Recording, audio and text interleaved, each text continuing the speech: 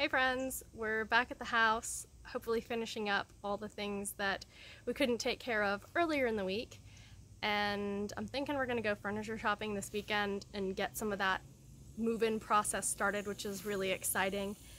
But I don't have a lot of battery left, so I gotta make this quick. And some of you who have sat through my longer videos recently are probably thinking, thank goodness.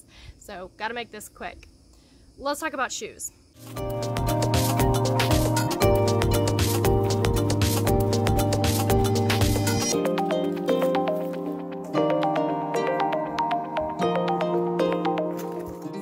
So when it comes to hiking and backpacking, we all know that foot care is one of the most important parts, and footwear can make or break a day hike, even a week-long trip or longer. If your footwear is bad, chances are it's going to be a not very fun trip. So recently I've started using barefoot shoes. I've been doing a lot of reading, listening to podcasts, audiobooks, stuff like that just kind of discuss barefoot shoes, their benefits, and I don't have the time to get into all of that, but I will leave some links to resources if you're interested in reading up on or learning some more about it in the description. In short, a lot of our shoes end up acting more like a cast, and over time will weaken certain muscles in our feet, and then weaken muscles that are in our legs that rely on certain muscles in our feet. So I have been testing out some shoes that I found on Amazon, and they are by no means like the best product of shoe. The brand is called A-Leader or A-Leader, however you choose to pronounce it. They're meant to look a lot like the Vibram 5 fingers, but the toes are not separated. It's like one big toe box, which is actually pretty wide, and the outside sole looks like the toes are separated, but they're not. And I've really enjoyed these. I've put about 50 miles into these, 2 long trips and then a day hike, and they've held up pretty good. They're really dirty now because I took them on a hike like a couple days ago and took them into the river and all of that. As far as pros and cons, it's really minimal, which I love. And at first I thought it was going to be a problem, but the more I hiked in them, the more my feet got used to it. So I've always had a problem with there just being too much cushion and too much going on. I don't necessarily think I've got wide feet, but I have always felt, no matter what type of shoe, whether it's a trail runner, a hiking boot, like whatever it is, I've always felt like the shoes just have way too much, and it would cause cramping in different areas of my feet. So I was like, let's go as bare minimum plain as I can find for a decent price. And I found these for about $38, maybe $40, and I've been really happy with them. If it's a lot like a water shoe, there is a tongue with this shoe. I know some of them that I've seen don't have the tongue at all. You just kind of slip your foot in. The most of the shoe is comprised of like a mesh, so they dry out fast. I'm sure there's some materials that dry out much faster, but these have really suited my needs with backpacking and hiking. They are falling apart a little, so that is a major con. Is if you want to really put these through the ringer, which I have done. I am not a careful person with my belongings, which is pretty bad, but they need to be able to like withstand a lot, because I don't tiptoe around rocks and roots. I am a habitual toe stubber, and so I will take out the entire front of the shoe like within the first mile if I'm not careful, which is ridiculous. But this has actually helped with that problem. So there have been a couple times when I've been hiking and I will stub my toe maybe like 2-3 times in a row, and by like the 4th time I'm thoroughly convinced that I am going to die because it just hurts so much. But these have actually protected my toes pretty well.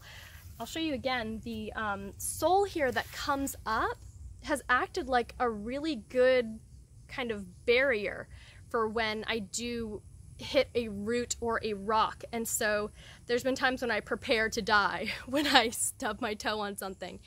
and the pain is not nearly as severe as I was expecting, which has been great.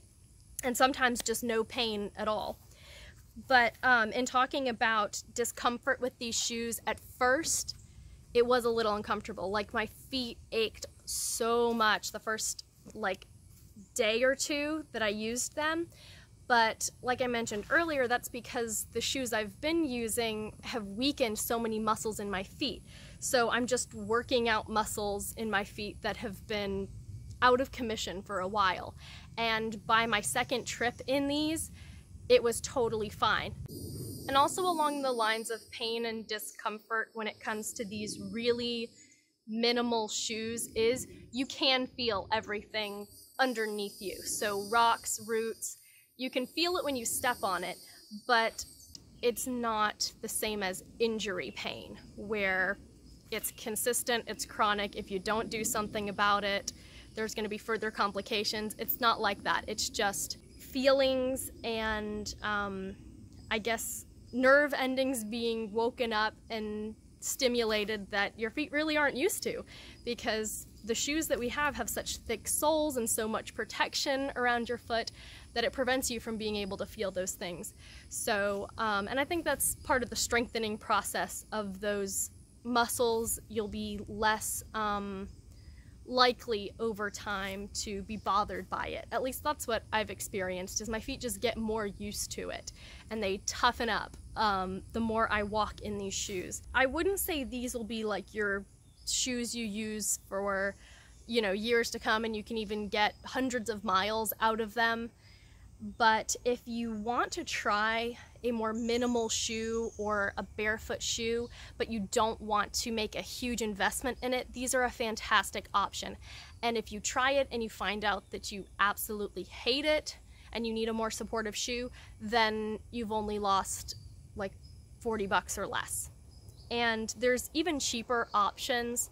Most of these shoes, I assume, come from the same factory overseas. I bought these ones from another brand, and you can see they have a very similar design, just some changes to the material. There's a few features on these that I like a whole lot more, like the inside has a netting, whereas the others just have like this foam sewn in. But again, this has more of a water shoe, not a mesh material, so it doesn't breathe as well, but it has that cushion on the tongue and around the ankle. So if you want the minimal shoe, but you do prefer kind of that extra cushion, then this might be a better one for you, and I will put the link to where you can get those ones in the description. So a few other features about these shoes I really liked is there's no laces to tie. It's just this cord that has a little bit of stretch to it, not too much, and you tighten it to however tight you want it to be around your foot, and then you use this kind of like spring slide closure. But that's been great if I need to make an adjustment while I'm moving. If it's too tight or too loose, I don't have to stop and balance or even take off my pack to readjust laces that I have to tie. I can just kind of give a little pull on the cord to loosen it up, or pull down on this little closure to, you know, tighten it up a little bit, and then just keep moving, which has been great. And I think because there's not a really thick lace, there's not as much tension like pulling on different areas of your foot. Because I don't know about you, but when it comes to laces, sometimes it'll hurt on the top of my foot, like it's just kind of squeezing or pulling in a wrong way on the top area of my foot, and I haven't experienced that at all with either of these pairs of shoes. And I think I'm gonna give one of the more expensive brands a try. I have tried Zero shoes and been really disappointed, and that's not to say it may not be good for you. It's just I tried their Mesa trail runners and went with my regular size, measured my foot and everything, and they were way too small. And they just didn't feel very flexible. They were really uncomfortable, so I returned them. I'm gonna give Vivo Barefoot a try. I really can't wait to hit the trail in those, because while these are great, one of the things that I'm concerned about is slipping. So this looks like it's got some good grip, and on rougher surfaces, like certain types of rocks, it's great. It does have some good grip. But you know those rocks that have just that very thin film of like plant growth on them? I've almost been taken out by that with this, and if it wasn't for my trekking poles, I would have eaten dirt. It was pretty scary for a second there, a couple of times on some recent trips where I think I've got some good footing, I lift my foot and I slip and have to like catch myself. So these don't have the type of grip that I really need if I'm going to be doing stream crossings and there's a potential for slick surfaces, especially if it's been raining. So I'm hoping that the bottoms of the soles with the Vivo barefoot shoes that I have ordered and have looked at will give me that security I'm looking for and slip resistance. So yeah, overall these are a really great option if you just want to try it out and you don't want to lose a ton of money if it turns out to be not for you. I've tried all kinds of shoes. I thought for a while that hiking boots, like the big clunky boots, were gonna be the right thing, and it wound up being the worst out of all the options. I have a pair of Merrell boots that have just been sitting outside the door so long that my husband came in and he's like, babe, you gotta do something about these. I'm gonna throw them in the trash because there's a family of spiders that has moved in. And I thought he was exaggerating, but no, like there's webs growing out of the shoes, which is a problem. So I gotta do something about those. Hopefully this is helpful if you felt like you just can't find a shoe solution for hiking and backpacking. You might want to give barefoot shoes a try.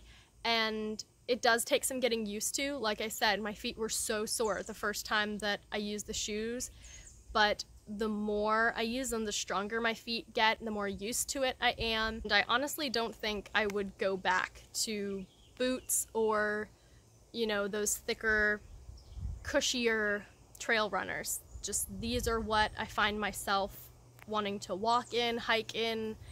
I'm even trying running in them and really enjoying it. It's just seeming like an all-around better option for my foot. If you feel like you've been fighting this battle of going through different types of shoes and boots and investing in all these different brands and types of shoes and shapes and all, and you just cannot find what you're looking for, you might want to try minimalist or barefoot shoes and see if that's right for you.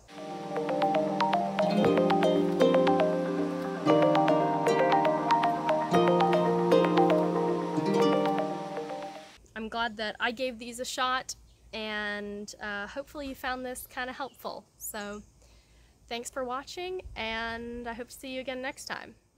Let me live my life in the air. Let my friends in the forest give me shelter up there. And I live my life without cares in the mountains again.